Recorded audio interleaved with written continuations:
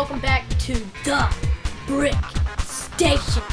Now, this episode, I'll be reviewing the LEGO Star Wars Clone Troopers versus Droidekas set.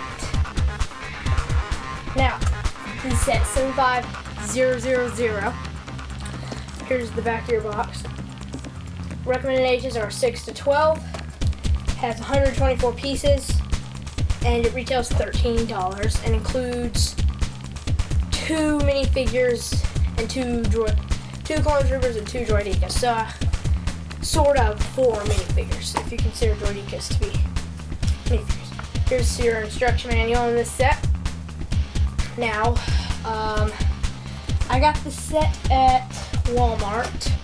Anyway, let's do the close-up on the set right now. So, here's your Clone Troopers versus Droidekas set review. So, we're going to start off with the minifigures we get in the set. And, first of all, we have the Clone Commander. So, let me show you his head. Actually, I'll show you his helmet first. So, he's got awesome moss green printing on the helmet. And it's got a new shape for 2013 that is slightly different from the Clone Wars helmet. And then his face, he's got a new face. He's got on his torso better printing and 4 dots to indicate rank. And he's got a blaster and moss green arms and regular Clone Trooper legs. And then we have the regular Clone Trooper. He has a plain white helmet, and his head is the same torso without the markings, and he has a blaster, so that's him. And then we have the Droidekas, and I'll use one to show you how it is. And you can see that he has a really cool curved body design, and his blasters are really cool in my opinion. He's got a hose nozzle attached to a binocular piece attached to a clip for the blasters, and then he can walk around on his robot arms with claws spiked on the end for legs, and he's got his light and his antennas. And then if we bend him the right way, we can make him, see, that's how they roll, and we can make him roll like that and then fall down. And I'm going to pick him back up now.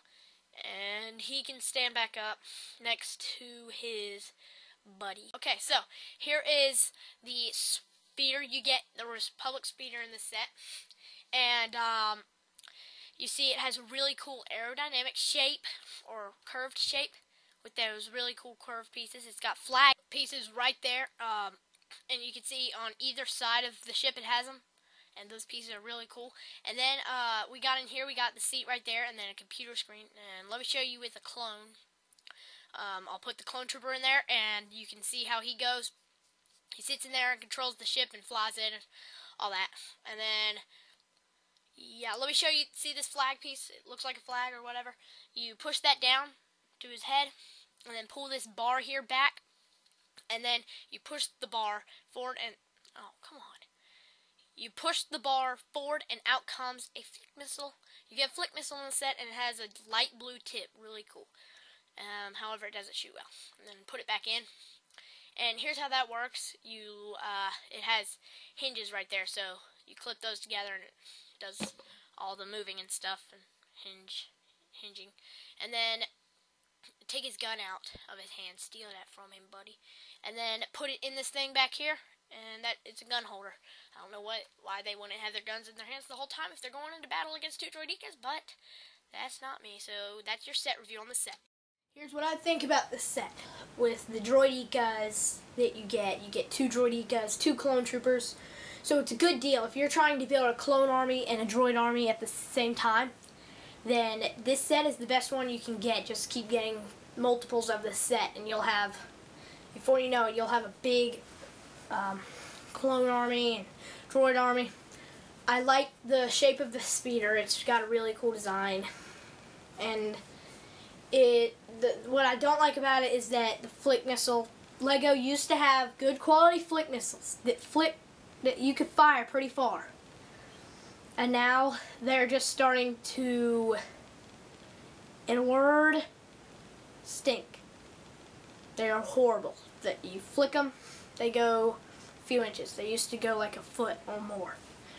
And they just don't have that quality anymore. But it's still a pretty cool set. So ratings, printing, 7 out of 10, because although it is awesome printing, in my opinion, they could have done a little bit more detail than they did. And then playability, 8 out of 10, because I always do 10 out of 10. And this one I actually have noticed that it's not the best to play with. It's more of a collector's, more of if you're trying to build an army or build a good big collection, this is more of that kind of set, not much of a playing set. And then durability, 8 out of 10, because it holds together pretty well. There are just a few problems with how it holds together at times.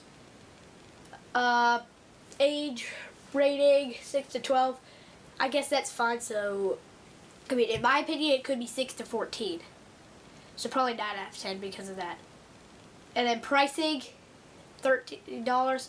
I don't quite agree with that price, but since you're getting all the minifigures, it's more of a deal. If you see this set and you're trying to build armies and all that, then try and get this set. So I guess pricing is 9 out of 10. I'm going to say 9 because you only get 124 pieces. That's about 9 cents per piece. So that's it. Thanks for watching this LEGO Star Wars review here on the Brick Station. Don't forget to subscribe, and I'll see you next time.